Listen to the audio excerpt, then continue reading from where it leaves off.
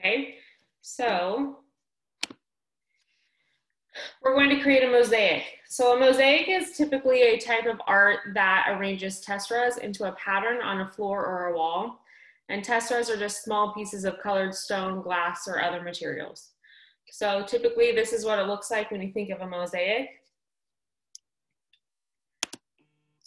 Mosaics are one of the earliest forms of art. They date back to the 3rd millennium BCE and Mesopotamia. So here is a mosaic from Mesopotamia where they did these walls. And then as time went on, ancient Greece and ancient Rome were well known for their mosaics. But then as time went on, medieval Christian and Islamic cultures also embraced mosaic art. So here are a couple examples from that time period. And then art today, like modern art, has taken the idea of mosaics and kind of modified it in a different way. So Ben-Day dots, which are the use of layered dots and color in printed media and pop art, is an example of kind of how we use tesserae or pieces of small things to create a bigger image, or how we use pixels in digital art. So those are kind of modern mosaics. Here are some other kind of modern mosaic ideas. We call this kind of like installation art, where this artist used all Post-it notes, or this artist used all push pins to create these artworks.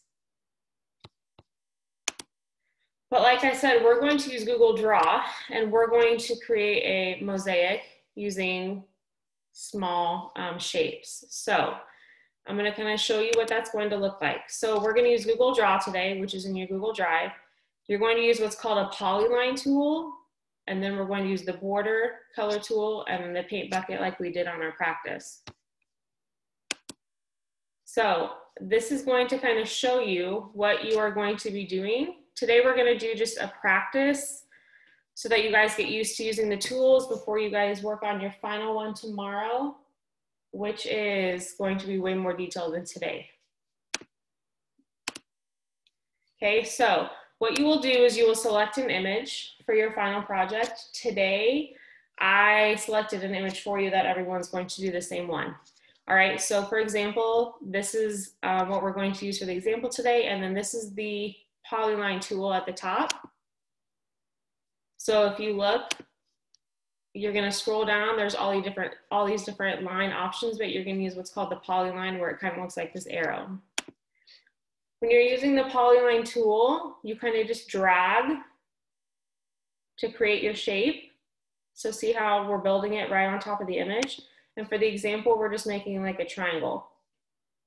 Okay, so that's creating a layer on top of your photo.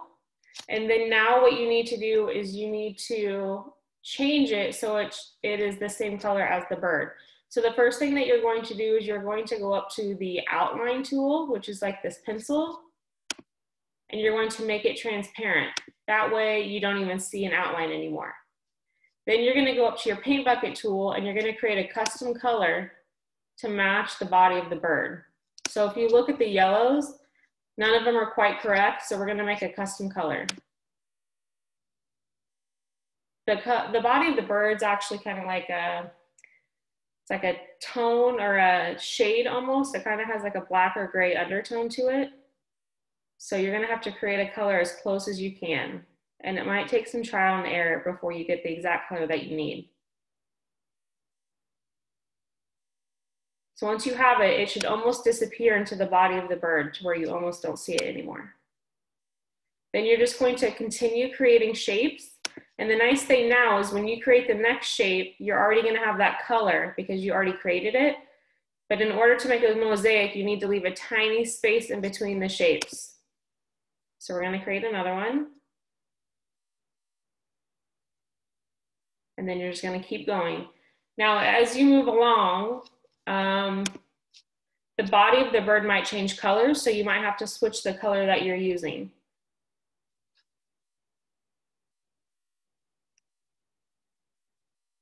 And as you can see, we're kind of just building a bunch of little triangle shapes.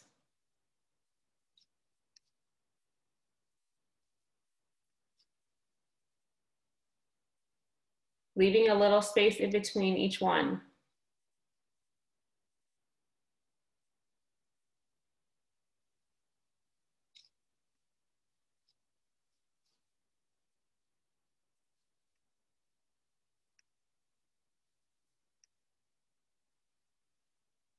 So it gets lighter at the top of the bird's head. So that's why we change the color of the yellow.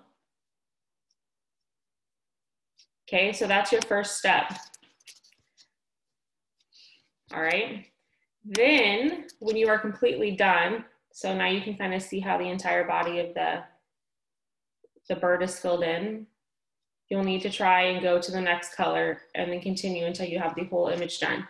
The only thing you wouldn't do is the background. So you would do the bird, you would do the twig or whatever it's standing on, and then you would leave the background for last, okay?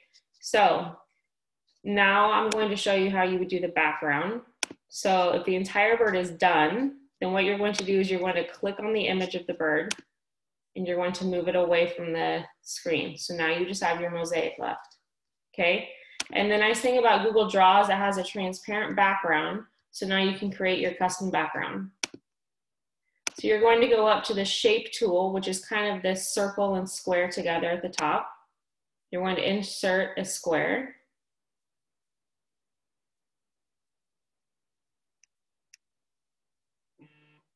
And then you're going to create a color for the background.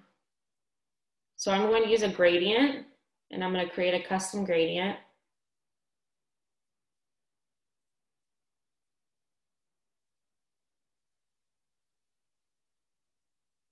Just to make it a little bit more interesting in the back.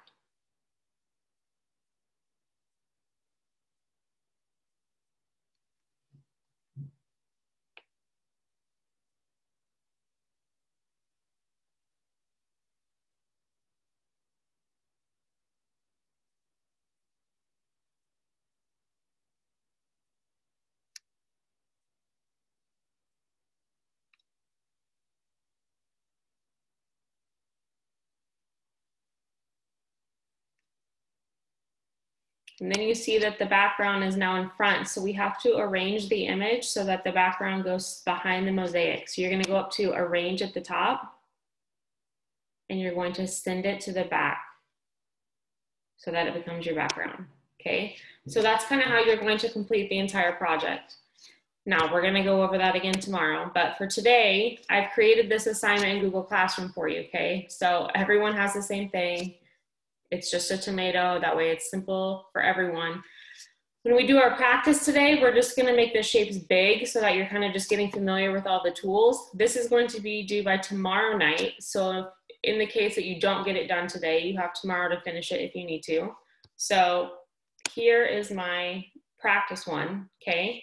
I've already put in the image for you. Your background is already transparent. So just a reminder, you're going to go to the line tool, which is at the top right here. You're going to go down to the polyline tool, and then you're going to start creating your shapes. So when I say you can go big on this practice one, you can go pretty big because I don't want you spending forever on it, okay? Then reminder, you're going to go to your border, you're gonna make it transparent, and then you're gonna try and fill in the color the best that you can. So that doesn't match. So if you find a good one, great. If you don't, you might need to create a custom color.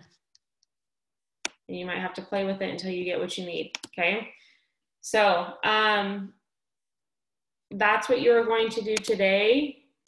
You need to make sure that your project from last week is done and turned in. And